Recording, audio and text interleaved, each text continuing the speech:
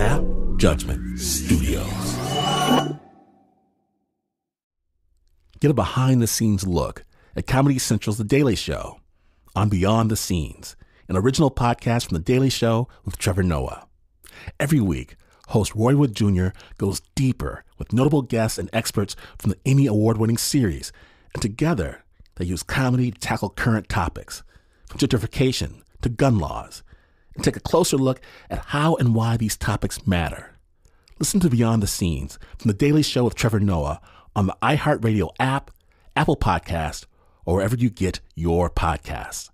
New episodes every Tuesday. Attention shoppers, we now have taste in the bread aisle.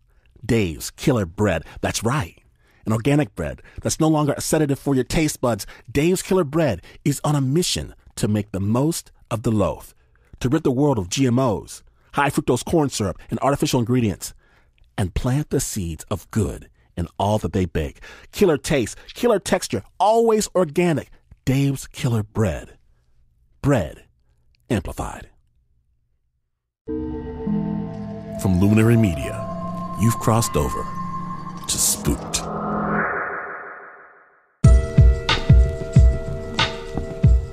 This is just one of the episodes of our new season.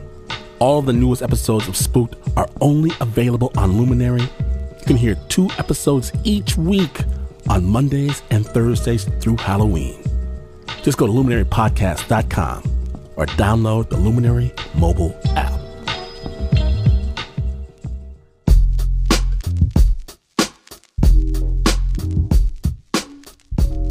See, if I'm on the street and someone slights me, knocks my papers to the ground, calls me names, even raises their hand to me, like what happened the other day, the truth is I'm likely to let it go. To slowly pick my things up off the ground, to say the calming word, even to turn the other cheek. Everybody just calm down. Everything's gonna be all right. Understand, I'm a lover, not a fighter, but if I'm walking with one of my babies, my good children, my happy kids, my nappy-headed monsters, if I'm walking down the street with one of my babies and someone steps to one of them, says something untoward, or God forbid, raise their hand in my child's direction and I see it, retribution will be immediate, unkind, out of all proportion. There will in fact be hell to pay, just like any other parent. Any other parent. And if the threat to them is not the crazy down the street or the entitled imbecile with the $1,000 briefcase, but if this threat comes from beyond the veil, then the pain and the retribution, well, that's going beyond the veil too. From WNYC Studios and Snap Judgment's underground lair, my name is Glenn Washington. If you think that being a spirit gives you a place to escape, think again. Spook starts now.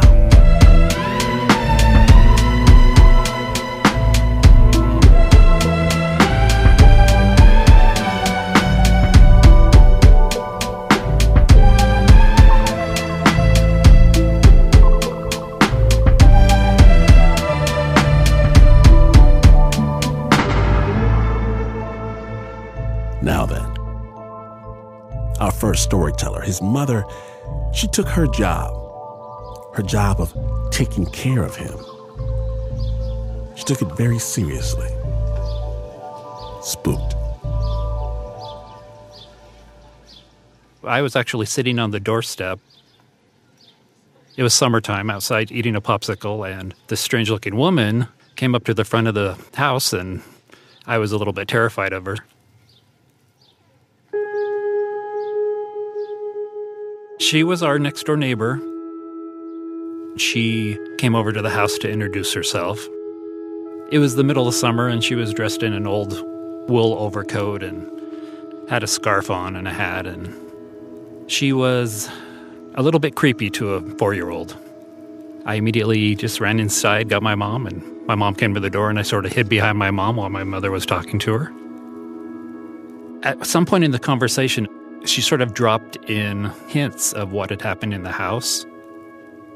There had been some trouble, and that the lady who had been in the house had died and had been through quite a lot of trauma.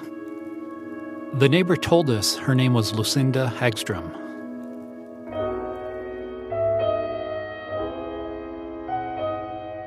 Once she had started to describe Mrs. Hagstrom, my mother remembered finding a photo in one of the upstairs bedrooms. She had me run up and grab that photo and bring it down.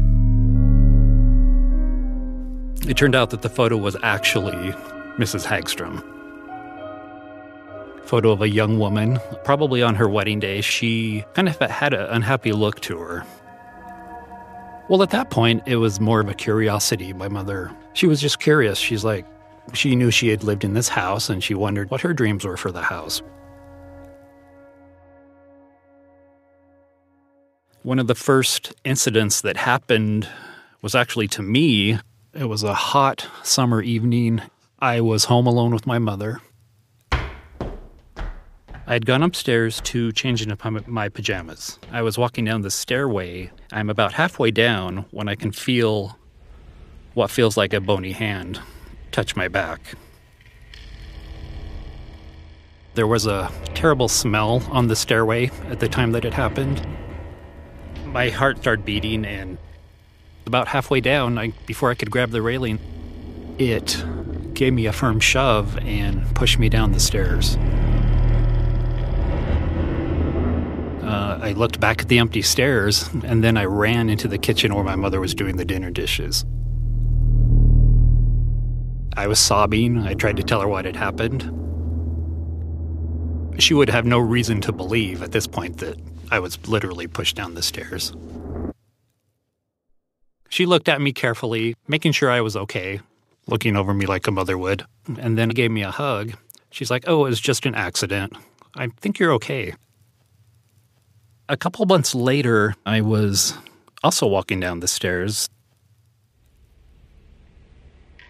I could feel somebody behind me.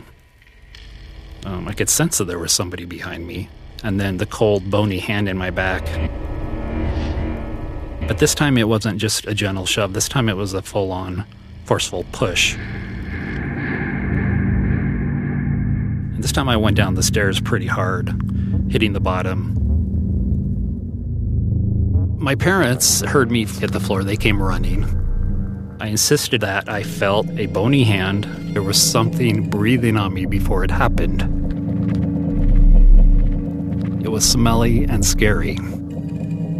My parents kind of looked at each other. They probably had no idea what was actually happening, but just a few months after we moved in, pretty much everybody had sensed something or heard something or seen something at that point.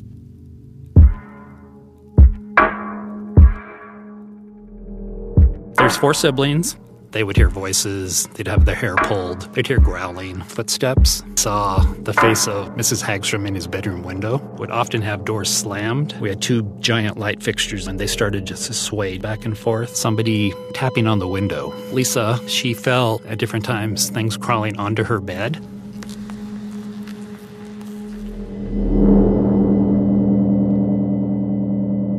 Our parents got us together one Monday evening and thought that they should kind of talk to us about what was going on in the house. My parents' viewpoint at that point was, yes, there are spirits living in this house, but as long as you don't bother them, they're not going to bother you. After that meeting, we kneeled down and, as a family, prayed with a prayer led by my father. Him and my mother together instructed us, do not interact and they will leave you alone, which didn't sit very well with me because obviously wasn't bothering them, but, I had been pushed down the stairs twice at this point. Obviously, for me, even at a young age, I was like, I don't think so. I don't think this is going to work. The first major experience in the house that my mother had was pretty shocking. It was a fall afternoon, and she was in the kitchen processing apples. And she heard what she thought was a kitten in the basement meowing. She decided to go down into the basement.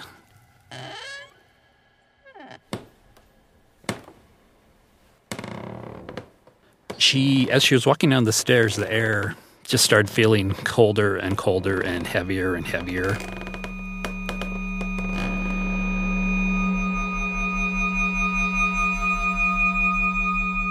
She really just wanted to leave the basement of the house at that time, wanted to escape whatever was happening.